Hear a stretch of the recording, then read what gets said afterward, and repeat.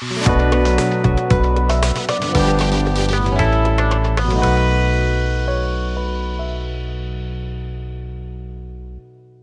driveway is higher than the plaza, and it's higher than the road. And the mound actually goes 2 more houses down the streets. So when they measured this one back in the 60s, Mr. Bushnell, he said this was 900 feet long, 300 feet wide, 25 feet above sea level at the highest, and there used to be a wing that went that way across what is now Park Street. Unfortunately, that part, that's they built huge. the road through it. So it was really huge. And in fact, there's a similar sized mound at Crystal River, which gets a lot of attention. And their signage says that if 100 people had each carried 36 large baskets of material per day, by the math of the volume of the mound, it would take 19 years to have built the mound, 100 people carrying 36 baskets every day. So that's a lot of effort. Wow. Why did they build them? Why did they go through all that effort, all that moving of material? Well, I wish we had someone from the village to ask, but since we don't, since there's none of them here today, I give you a David Letterman style top 4 reasons to build an Indian mound in Florida, and then I tell you in my opinion which one this is. So I start off by mentioning burial mounds. A lot of folks ask me, is it a burial mound? And the short answer is no, it's not a burial mound, but I can give you a little more detail than that. First of all, not everybody ended up in a burial mound. You had to be kind of important to be buried in a burial mound. Otherwise, what might happen to you when you died is they would take your body out to one of the barrier islands or the mangrove islands and leave you there where only the birds could get you. Or maybe even raised on a platform where only the birds could get you.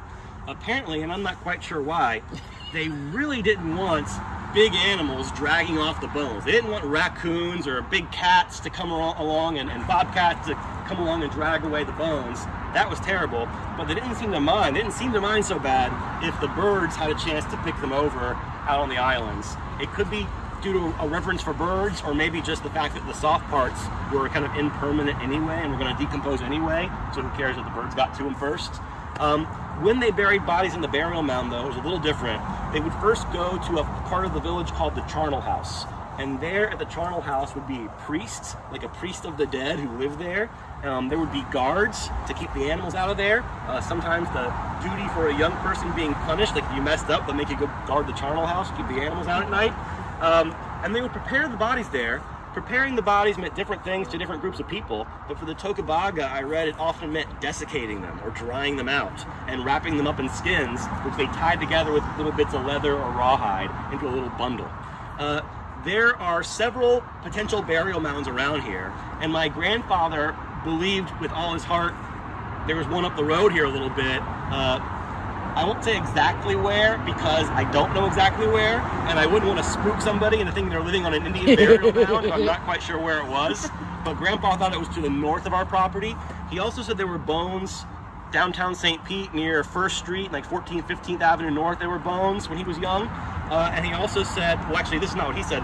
In modern times, the best burial mound I've learned about in the last couple of years, they found one in Safety Harbor near that Philippi Park mound. There's a mound at Philippi Park. There's a burial mound in that area as well. And that one they excavated. And they found these body bundles. And they were arranged like the spokes of a wheel going around in a circle and covered up in layers of clay. And they were kind of stacked, like multiple of these circular layers where they found these little bundles of bodies latched together with a little bit of leather. Our archaeologists spent 4 years here, and they looked lots of places. And to my knowledge, nobody has ever found a human bone on this mound or any evidence of a burial. So I think because we haven't found anything like that, it just about rules out this being a burial mound. But we can talk more about them if you're interested. I'll just skip that over for now and say, why else build mounds? Well, that's after burial mounds. The next one I usually say is pretty simple for Florida: to keep your important buildings safe and dry from floods and from storm surges. The religious building or temple was built on a temple mound, and important people lived on what they called platform mounds, where they built a house up on a platform.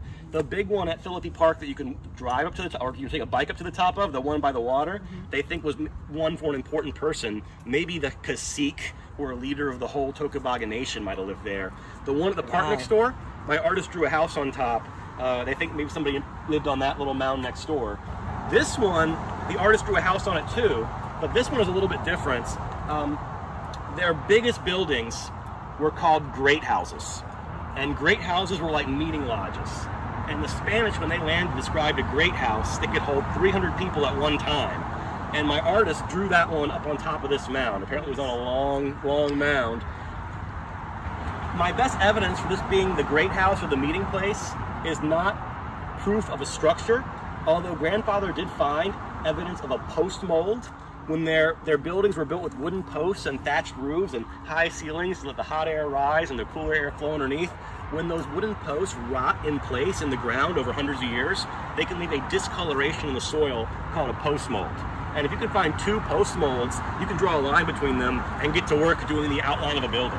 My grandfather curiously found 1 post mold up here and looked around for another one and never found another one. So I can't really tell you the outline of a building or if there was a building here or not.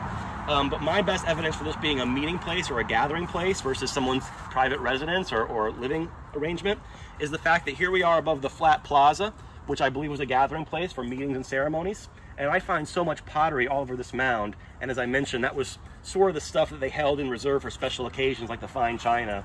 I feel like they were using a lot of it here or making it here, and that there were meetings taking place here. But the last reason to build a mound, I did burial, living mound, gathering place. The last reason is the trash dump. And in fact, on my map, they call this the main midden, M-I-D-D-E-N. And if you look that word up in a dictionary, midden literally means the garbage dump. That's what it means. It's probably the most common type of mound to find around here are these coastal midden mounds. Maximo Park near the Skyway has about a 10-foot high shell ridge by the 18th Frisbee golf hole, and that's a midden mound, I believe, from the fishermen. There's one at Pinellas Point, there's one at Wheaton Island, they're all over town.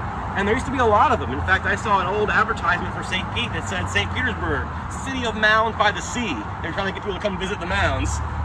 Unfortunately, most of those mounds are gone, and what happened to most of them is they were used as road fill.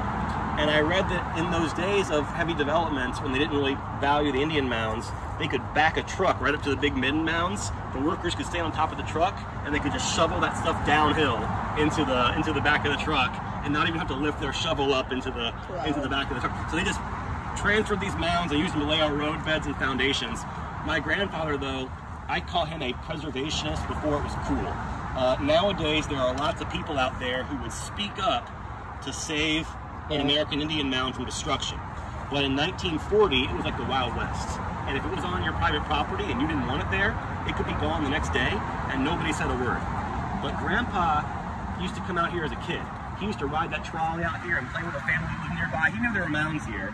And when he saw them being taken down around town, he managed to buy this one for $20,000. He never even said he owned it. He said things like, I'm the caretaker of it. I love it. It doesn't belong to me. It belongs to the people of St. Pete and Tampa Bay, but I'm the caretaker or the steward. And he made it his business to preserve it just like it was in 1940.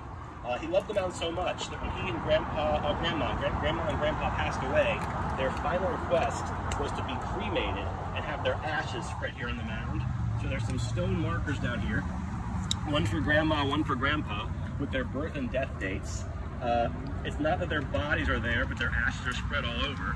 And the other stone closest to us has 8 names on it. Those are not people. It says Francis's favorite pets and Francis's grandma. There are 5 peacocks, 2 parrots, and a rabbit buried up here on the mound. And 2 of the names, Heathcliff and Gertrude, are the very first 2 peacocks in Parkford history. I'll tell you more about that as we go back down. What kind of tree is this one? This one leaning down like this? Yeah. It's a live oak tree, which are a lot of the big ones here are. And I'm not quite sure why it's leaning like that or how long it's been leaning like that. But it is still alive. You can see some green from the branch tips. So some of you might know why that tree is leaning, because of possible telluric currents, the earth energy currents. And trees, when you look in nature, trees show us where the energy lines are. Isn't that fun? Look at this is what he's talking about. It's not upright, hey? Look at it, it's growing this way. And where it's pointing to overall, it's almost like the central part.